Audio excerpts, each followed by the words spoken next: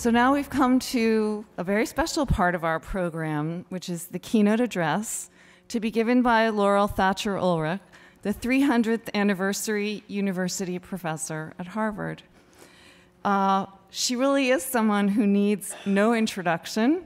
I'm going to give a very small one, but if you want to learn more about her, you can find a full biography on the symposium website, along with biographies of the other speakers.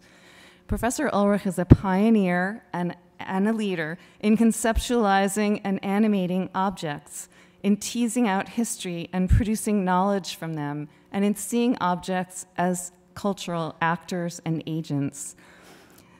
One of the first signs of this deep interest she has is her book, The Age of Homespun: Objects and Stories in the Creation of an American Myth, from 2001.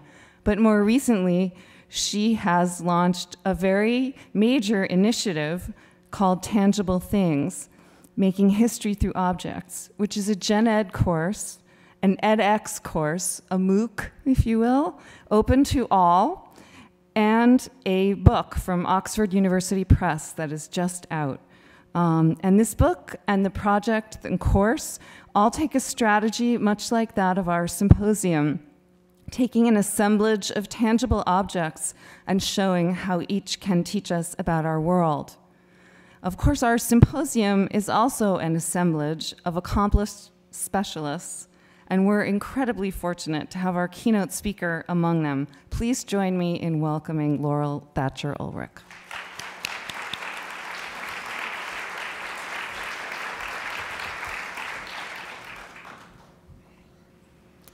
This is not a tortilla. Well, I see some of my TFs down there. It's not just a tortilla. It is a botanical specimen, an ethnographic artifact, a historical document, a work of art, and a Harvard curiosity. And I want to start with curiosity. One of the things we, of course, tell students when we're doing the history of Harvard museums is about the Cabinet of Curiosity, which is the foundation in the Western world of what we think of today as the modern museum, an assemblage of varied objects. And I'm interested in that word curiosity, because it turns in a number of directions. It turns toward the object itself, and it turns toward the person approaching the object. A curiosity as an object, it can be an odd thing, it can be a dazzling thing, it can be an unexpected thing. So there's something about a curiosity that sets it apart. Not always positively. You know, old curiosity shop, junk assembled, can't make your way through it. But also, it can be a source, as it was at the time of this museum, a source of wonder.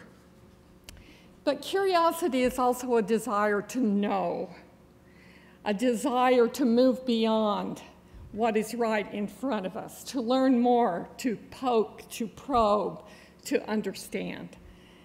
And the argument that I would like to make by way of keynote today, and I think it's already been made very well, is that engaging readers, general public, museum goers, and certainly our undergraduate and graduate students with tangible things is a way to evoke curiosity. That beginning with almost any object, just by way of look at this thing, and what's there, and what engages you, and what provokes you, and what do you want to know.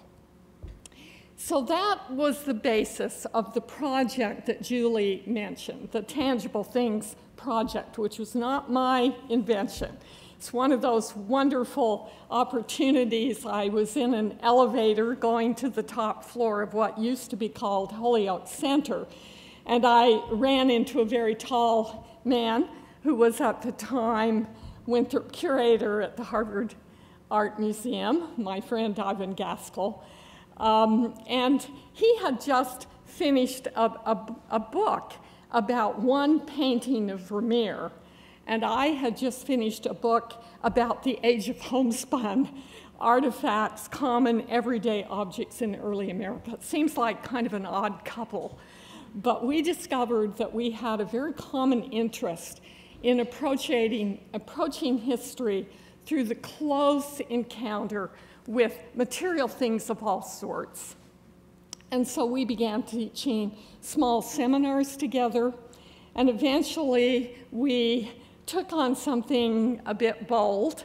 We decided we were going to do an exhibit in combination with a new general education course.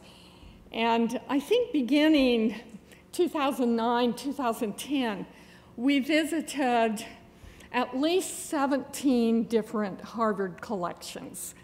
And we went in and talked to curators, to archivists, and we told them our idea for this exhibit, which would be a way to teach Harvard history through its artifacts. And not the conventional celebratory Harvard history, but the unknown Harvard history, the Harvard history that would help us situate Harvard in the world in relation to issues of race and gender and environment and imperialism and the big themes that we deal with in our historical work. And we wanted to invoke curiosity. We wanted the things that didn't quite fit, the things that engaged these specialists who cared for these objects, the things that challenged the categories that Harvard, like other universities, had inherited from the 19th century, categories that kept art in one place for mainly Europeans and certain so-called civilized people as they were defined in the 19th century, and that assigned anthropology to those who were considered lower on the scale of civilization, those very frightening categories that none of us would consider that we were embracing today, but which still shaped what was in which museum and how you could have access to it. We also wanted to look at objects that came into libraries, often by happenstance alongside document or manuscript collections. And we wanted to engage with the science museums. And so we were so fortunate to be able to meet up with Sarah Schechner, the Wheatland curator at the Collection of Historic Scientific Instruments, who had a long experience of crossing boundaries and bringing different kind of artifacts together. And then with Sarah Carter, one of our former students who had completed her PhD and was teaching in the History and Literature program. And then teaming up with the two Sarahs, we added Sammy Van Gerbig, the designer and wonderful photographer. And together with about 50 at least wonderful supporters in the museums and libraries, we were able to do what we think may have been the first exhibit. It's a small exhibit, incredibly difficult and time-consuming exhibit that actually brought together artifacts from at least 17 different Harvard collections. And it was built around the theme of curiosity and engagement. So this is the Chesney Gallery, where the main part of the exhibit was held. Along the side walls, we organized clusters of objects that defined the major categories of Harvard's museums: art, books and manuscripts, anthropology, natural history, history, and so on. And then in the middle, we created what we called our muddle. And these were things unplaced. Where did they belong? We made no effort to organize them around any theme. we just put them there in clear view. And we said to visitors and our students, where does this belong? Go ahead and sort this muddle if you can. We'd given them the categories along the wall, and here's your challenge. Can you sort the muddle? We also placed guest objects out of place in 7 different galleries at Harvard. So here's part of our muddle that brings together a life mask or a death mask of Abraham Lincoln, Samuel Johnson's teapot, some women's suffrage badges, and a quilt from the Artemus Ward Museum, one of Harvard's little-known collections. And here, if you can see it in the foreground, is our tortilla. Our tortilla is placed between a cross-section of a transatlantic cable that's a souvenir from the Artemus Ward House, and a bottle of tapeworms from the Warren Anatomical Museum. These tapeworms were collected from Boston Brahmins, I'll have you know. So there's no relationship among these things, except I guess the lid of the tapeworms is round, the tortilla is round, and the cross-section of the cable is round, but that's an accidental relationship. So what about our tortilla? How have we continued in our teaching and in our writing to investigate this truly amazing object? Well, I start out by saying it is, in fact, a botanic specimen. We found it because the librarians and curators in Harvard's herbaria found the most amazing things, and this was one of them. It came at their suggestion. They discovered it and showed it to us.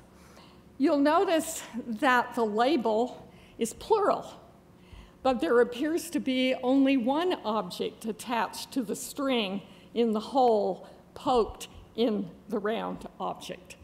It's round if you've ever worked with clay and made a ball, or with dough and then flattened it. You have a rough idea of how it was made, but it's curled as it gets dried, and there's a very sharp crack extending from the little hole at the top, and there are scorch marks and other kind of marks on the surface. Now, the label says tortillas made from Zia maize, Mexico, J.N. Rose, 1897, and then it gives a catalog number. In the 19th century, botanists at Harvard went out through the world collecting things. Sometimes they found things on the manure pile outside the Agassiz Museum. We had some fungi with that label.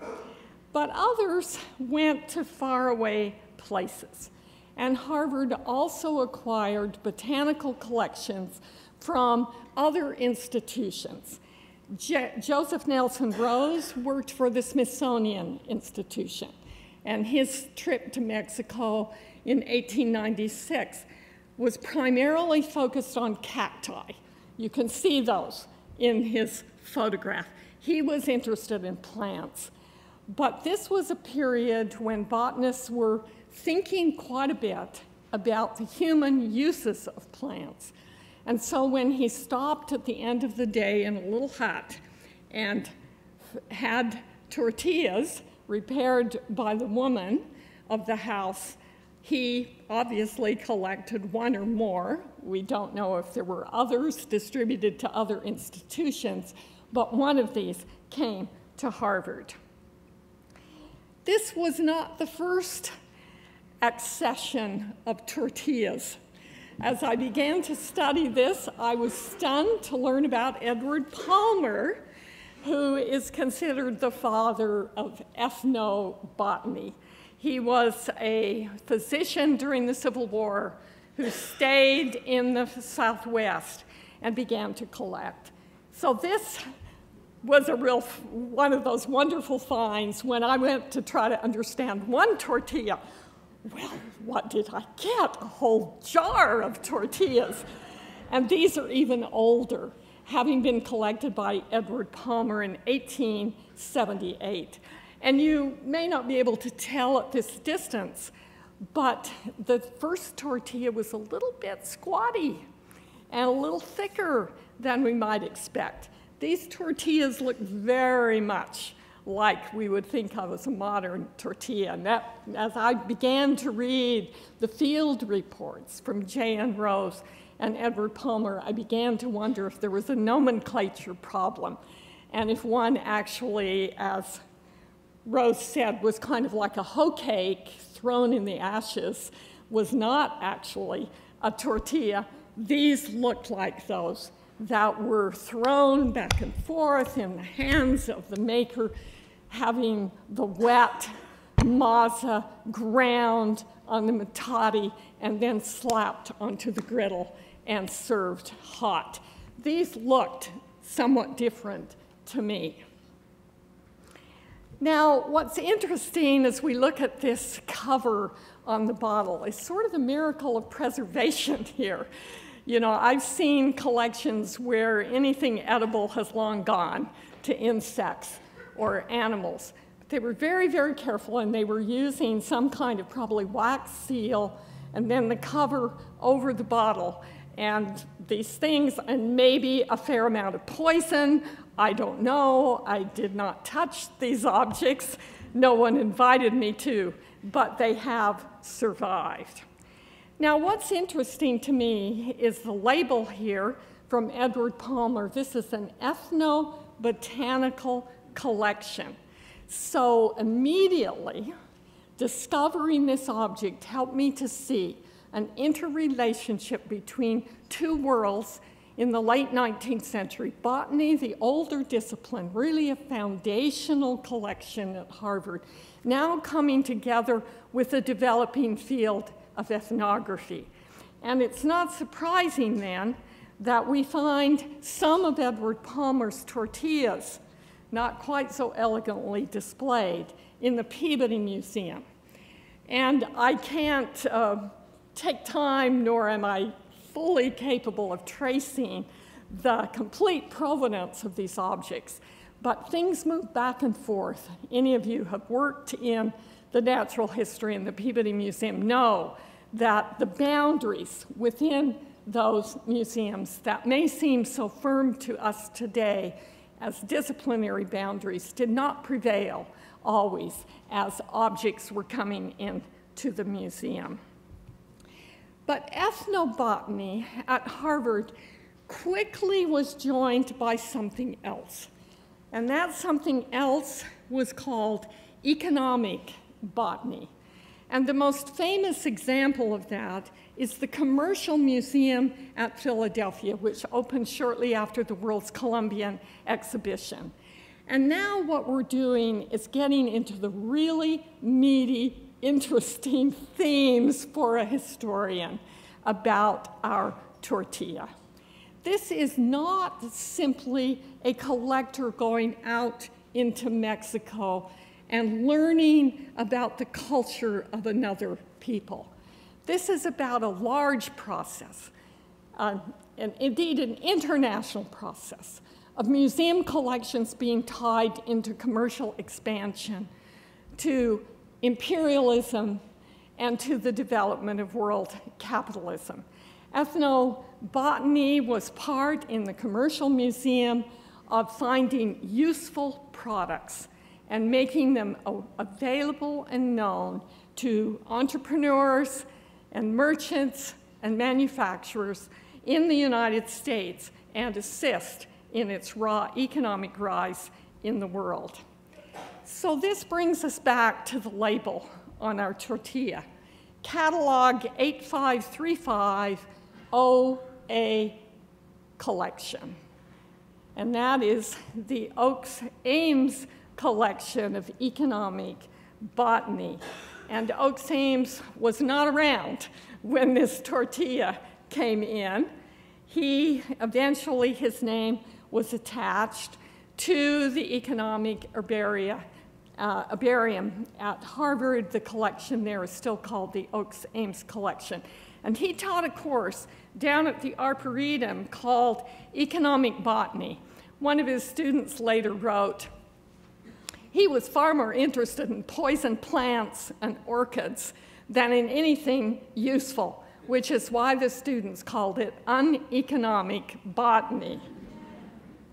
But in his notes, which survive in his small handwriting, he points towards some very interesting developments that would occur later in the 20th century, such as the discovery that from maize, one could find a substitute for maple syrup.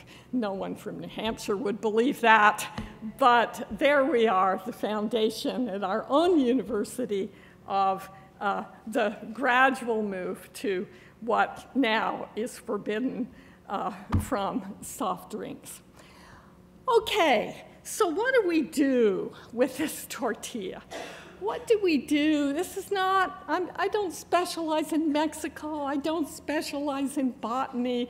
I don't even specialize in the 19th or 20th century primarily. But I teach surveys of American history. I'm teaching a course on Harvard. And one of my deep specialties, of course, is the history of gender. And I'm interested in the history of everyday life. And I'm fascinated with this photograph, date unknown, obviously much later than our tortilla, which has been preserved with the other Harvard tortilla collections, Southwestern collections, and was apparently displayed either in the Peabody Museum or the Economic Botany exhibit, which did exist and does no more, in the Natural History Museum. This very prettified example of the arduous and complex labor of producing a fundamental basic foodstuff through grinding and hand production of cake after cake, cooking on the metate. Now, this image, which is so attractive here, was used in literature in the late 19th century to stigmatize Mexicans as people who ground their women literally into the ground through the endless work of grinding, and to argue that maize was the corn of passive people who were incapable of higher civilization, and that what was necessary is to get machine milling and wheat into the, and this was coming even from the Mexican government in the late 19th century, to replace the maza tortilla and the hand-ground tortilla with the wet corn, with something milled, more efficient, more productive. And that began to happen in many places, but something else interesting began to happen. And that is, as migration continued, the corn maza came into Hispanic culture. Somebody in a service station in Texas in the 1950s invented with an extruder into hot oil something that became the frito. So now the food of the overburdened Mexican woman has become the convenience food of the blue-eyed American woman who can make a quick salad out of, get this, mayonnaise, Fritos, and canned corn, maybe with the add of a little bit of green pepper. So in our class, we do a lot with the evolution of the tortilla over time. One of the reasons the object is so interesting to people and such an object of curiosity is because nobody can figure out why it's in a museum. Well, it's there because it once wasn't well known. It was considered exotic. It's so common today. And the way you know if you've got a good historical topic is if something doesn't make sense. And then you think something's changed, and we need to understand how that has changed. So this has become a classic in our course, Tangible Things, where we put students to work with baggies of Fritos, doing close looking and examination of the object. And we think about the evolution from Frito kids in the 1950s to does anybody remember the Frito Bandito of the late 60s and early 70s? The pushback, of course, and that brings me to my third point, this tortilla is a botanic specimen, an ethnographic artifact. Can it be a work of art? A man, a Los Angeles artist named Joe Bravo, accidentally one day started painting on tortillas. He now has an international reputation for tortilla art. What's strange, to me anyway, is that he does this art on wheat flour tortillas, which doesn't seem to me nearly subversive enough. So that brings me back to this picture, close-up picture of our tortilla, which I have looked at many times as I've looked at the tortilla. Clearly, the scorch marks are important and suggest a way in which this object was cooked. But if you look very closely, what you see in this amazing material that has been transformed into an edible, once edible product are little tiny black flecks. Now, yesterday I looked on the internet and put black flecks on corn chips and black flecks on cornmeal, and I discovered there's quite a debate going on the internet on those ask a question sources about whether these black flecks are bugs or ground black pepper,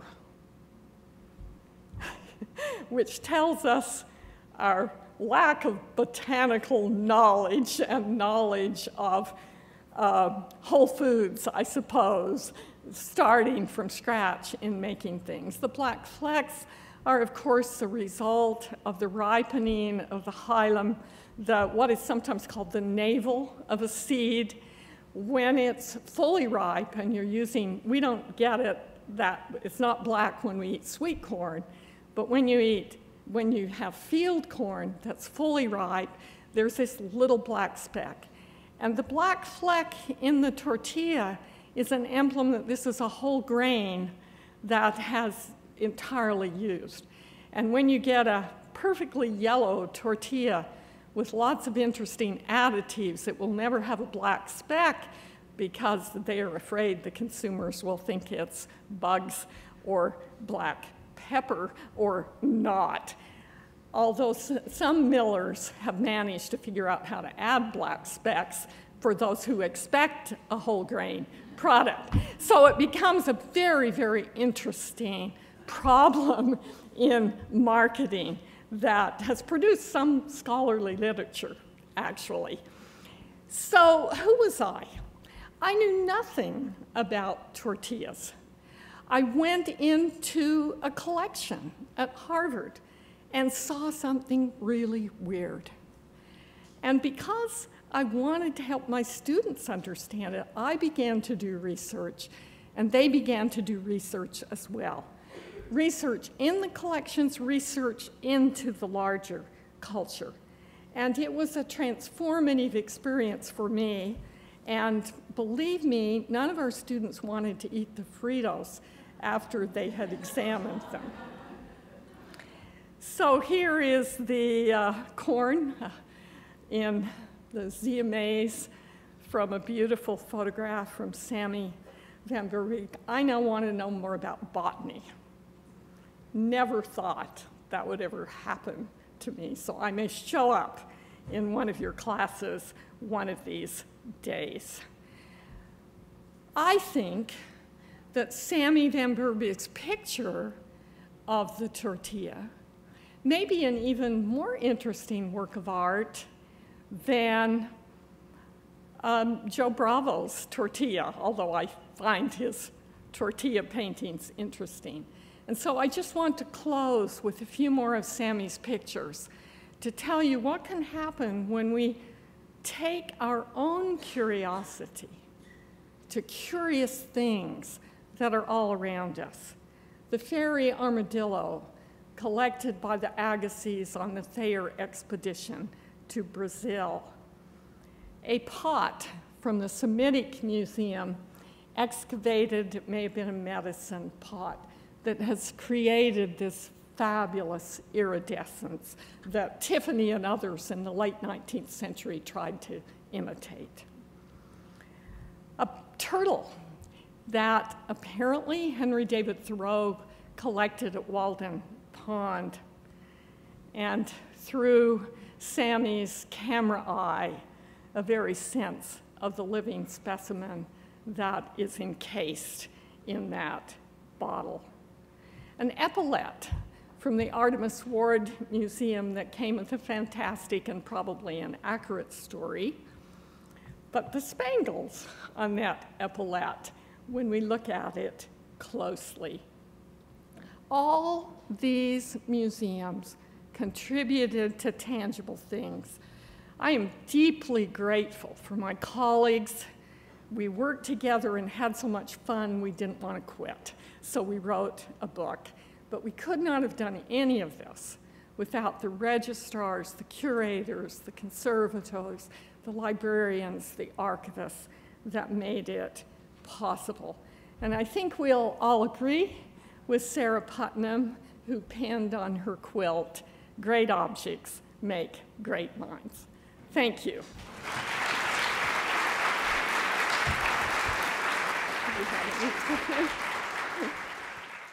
Does the word objects there really mean physical objects or aims? Who knows? Who knows? I think it's probably more the latter. That's what's fun. It comes from, I think it's an objective or aims, probably. But we borrowed that. I think it comes from Edward Young's Night Thoughts. She took some of her, she has inscriptions all over the quilt, which is disintegrating. You can hardly, you know, it's a marvelously ragged artifact, but the inscriptions are fascinating. It's not a question, it's rather a comment. My name is Kanchi Gandhi. I am from the herbarium. I'm a botanist. I just wanted to mention that Zia maize, whenever someone is eating a popcorn, they are eating really a fruit. It's a grass fruit.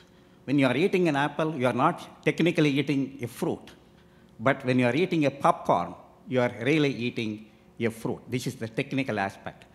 And I also want to mention that there has been some controversy whether Zia maize is really native to this place or it was native to the old world, whether there was any kind of exchange. This kind of discussion has been going on. Very much an important part of the Atlantic exchange and, you know, rich and deep literature. I mean, you know, we could do a whole semester on maize and its various. Thank you very much.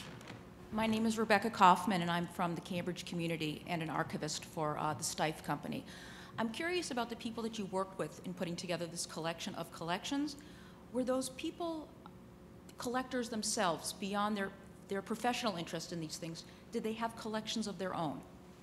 Oh, that's a great question that you're asking. I can't say for all of them. They're Harvard employees, all of them that we worked with, and working in museums. I will say for myself, I have a collection of ordinary objects that I use in teaching because they can be manipulated, but I don't want to take care of anything 118 years old or anything valuable. And I think some of my other colleagues feel that way. Some like to collect, and some say, no, that's not what I do. Thank you. It's an interesting question. I'd like us to thank very much our keynote speaker.